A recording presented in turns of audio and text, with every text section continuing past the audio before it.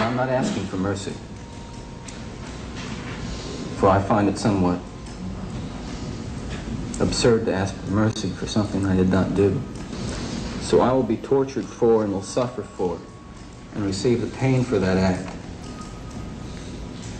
But I will not share the burden. With the advisory sentence rendered by the jury does hereby impose the death penalty upon the defendant Theodore Robert Bundy. Take care of yourself, young man. Thank you. I say that to you sincerely. Take care of yourself. It's a tragedy for this court to see it's such a total waste, I think, of humanity that I've experienced in this court. You're a bright young man. You made a good lawyer. I'd love to have you practice in front of me, but you went another way, partner.